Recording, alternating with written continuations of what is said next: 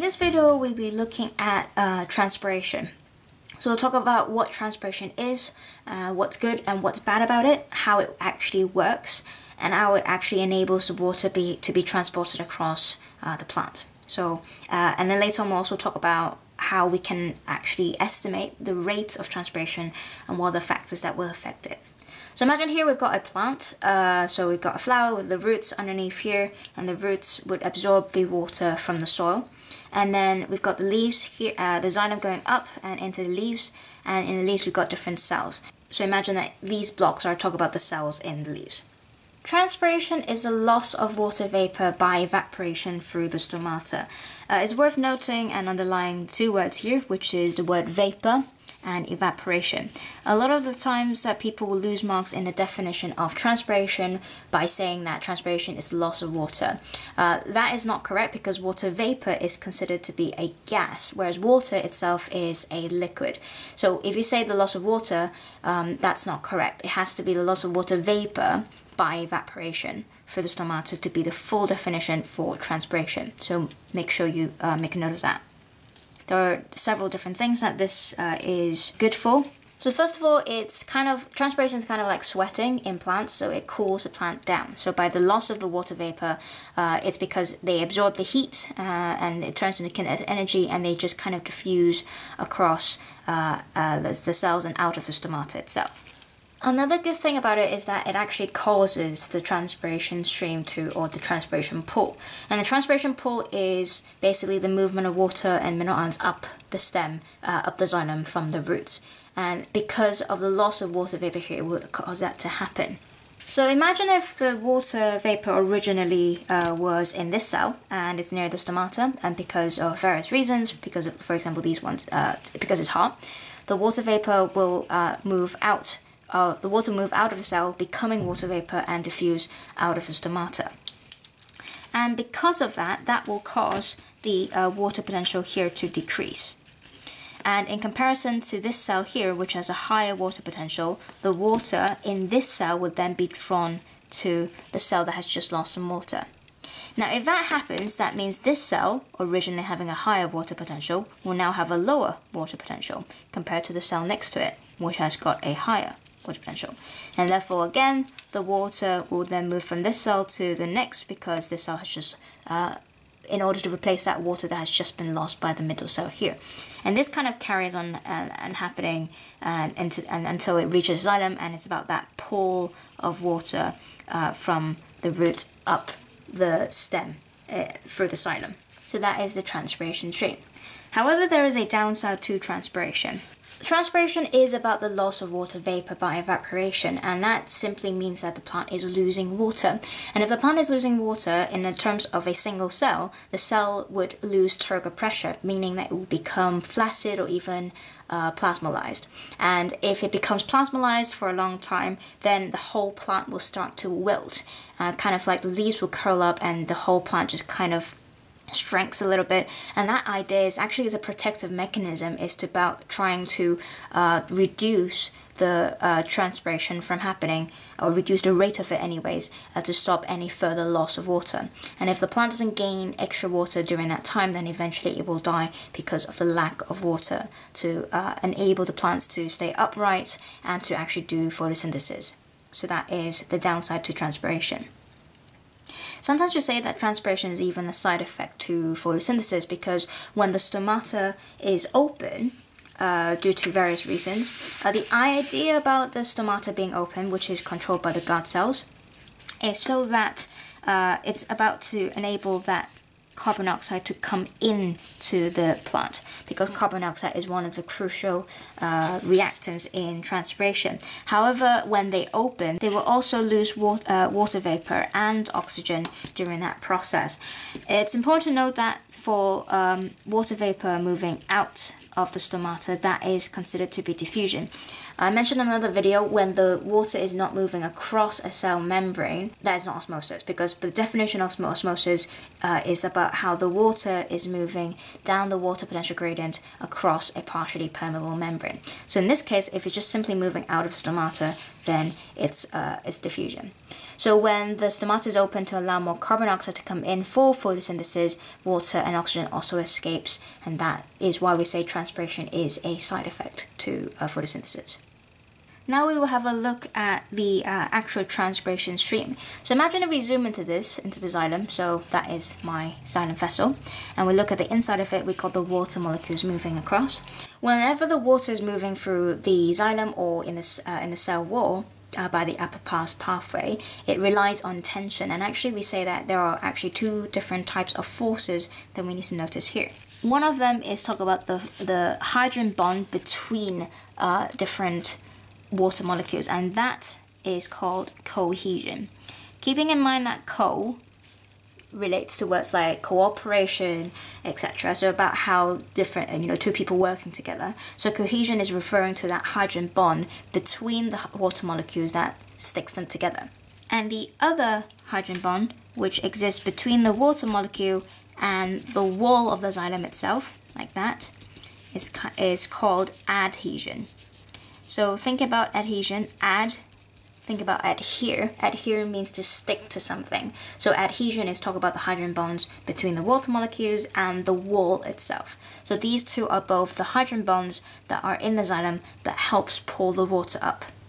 So in terms of the basic information about transpiration, just doing a very quick recap before we go into the next step, is transpiration is the loss of water vapor by evaporation through the stomata.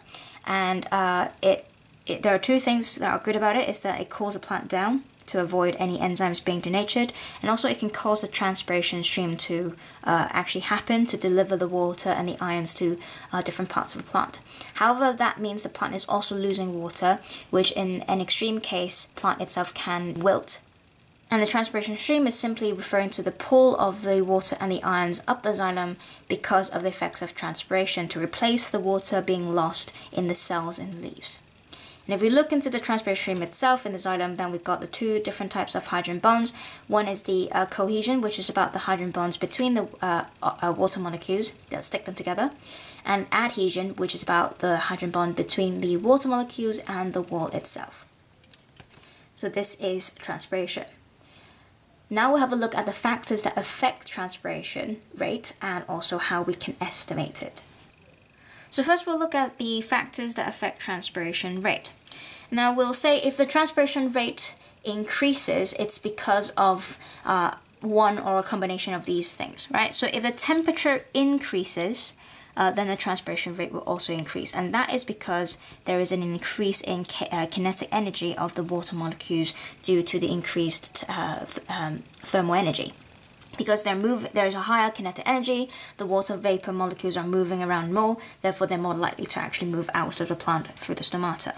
If the humidity is low, then the transpiration rate would also increase. So if the environment is quite dry, then there will be more water loss outside because of how steep the water vapor concentration gradient would be. Notice in this case we don't talk about water potential gradient at all, because it's not about osmosis but about diffusion. So even though it's a little bit long, make sure you say water vapor concentration gradient. If there is more air movement, so if it's windy, then again it will also lead to an increase in transpiration rate. I think that's kind of straightforward, because if there is a lot of wind outside, then the relative humidity outside the leaf will also drop, therefore maintaining a steep water vapor concentration gradient. So kind of these 2 points are very much interlinked. Then the last one is about light intensity. If the light intensity is quite high, then the transpiration rate will also increase. And remember I said earlier, because transpiration is kind of like a side effect of photosynthesis. So if light intensity increases, then therefore more stomata will open. So allow more carbon dioxide to come in for more photosynthesis. So again, these are the factors that would affect transpiration rate. Now the thing is, we can actually try to estimate the rate of transpiration. And this is one of the PAGs that you will need to know when you do this course. So in order to estimate that, we will use a potometer. Now the potometer is drawn here, so this is a setup of it. So imagine you've got a capillary tube, kind of like in this particular shape, and then on the capillary tube you will have a reservoir here, which can basically reset the air bubble position. here, and you've got another bit here which it's got the fresh chute that is being installed there with the airtight gap there as well. And you try to get an air bubble into the capillary tube, and basically you just put the potometer into different conditions. So let's say underneath the sunlight, or at a colder or hotter area, or having it with a fan right next to it blowing at the chute. And you basically measure over a certain amount of time how far the air bubble would travel across the ruler. And then that would allow you to measure the water uptake by the plant. Now notice that we say that it is an estimation of the transpiration rate, not a measurement. Keeping in mind that the potometer, the movement of the air bubble will simply show how much water has been taken up by the chute. And the water can be used in different ways apart from transpiration. So it could be used up in photosynthesis, because again it is one of those reactants in photosynthesis, or it could be used to maintain turgor pressure of various plants' cells. So it could be used in these two particular functions, and then maybe if you got excess of it, then they might lose it by transpiration. So it is an estimation and not a measurement. Make sure you be very careful in terms of the use of words when it comes to answering exam questions. So let's have a look at this one in a little bit more detail, right? So we are going to let the air bubble travel across, and we're going to measure how far the air bubble has traveled in terms of distance, let's say in centimeters. And we use that distance to calculate the volume of water taken up by the plant. So usually people get a bit confused with this question because they don't know how to convert it in terms of from the length to it, the volume of it. Keeping in mind that the capillary tube itself is a cylinder. So you basically need to calculate the volume of a cylinder. Imagine if we say the air bubble has traveled this much, so that is the distance traveled, and then you need to, the question will probably tell you the radius of the cylinder itself. So basically the volume uptake here is the volume of the cylinder, which is pi r squared times d. So you calculate the area, cross-section area of the circle, pi r squared, times the distance traveled, then you get the volume of water uptake. So in terms of exam questions, I would imagine that they might separate this into, it will be a bigger question, into subparts of it. So you might need to think about, they might ask you, how do you calculate the volume of the water uptake, what information you will need. Then you need to be able to say, okay, I need the radius of the capillary tube. They might ask you, why is it an estimation and not a measurement? Then you need to be able to explain that as well. They might even extend it to say, okay, what other factors, apart from the setup as given in the question, would affect the rate of transpiration? Then you need to be able to state these other factors and explain them. Another setup that is quite commonly used in schools now to replace that particular potometer will be this setup, because that potometer actually is quite a difficult setup to use. So actually most of the time that we use this one, which is simpler. So you got a beaker which will have the water in it as the reservoir to reset anything if you need to. Then you've got the fresh chute again attached to it. Then you got the capillary tube, and also maybe a third gap here, which will be with the syringe, which you can use to reset the water level in the capillary tube. So imagine here, you've got the water level starting here, and you set it at a particular condition. Then you basically, again, allow it to just run for a certain amount of time and see how much the water level would drop later on to, let's say, a new level. And that simply would be the volume of water that has been taken up by the plant during that time. It's easier to set up, and you don't have to try to get an air bubble in it. The graduated capillary tube will directly tell you the volume taken up by the plant during that time. So again, the quick recap of the second half. So we got the 4 different factors that affect the transpiration rate. Make sure you know what these 4 factors are, and also to be able to explain why and how they affect the transpiration rate. Then we talked about the potometer, which is a setup that measures the water uptake by the plant, keeping in mind that it only estimates the transpiration rate and not to measure it. We got, this is a classic setup. You need to be able to calculate the volume of a cylinder in order to calculate the volume of water uptake during that point in time.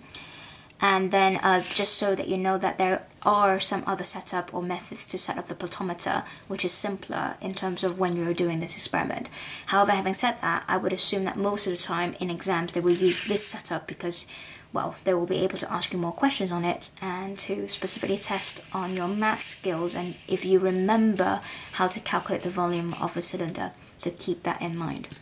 And that would be the overview of transpiration, how we can estimate it, and the factors that will affect its rate.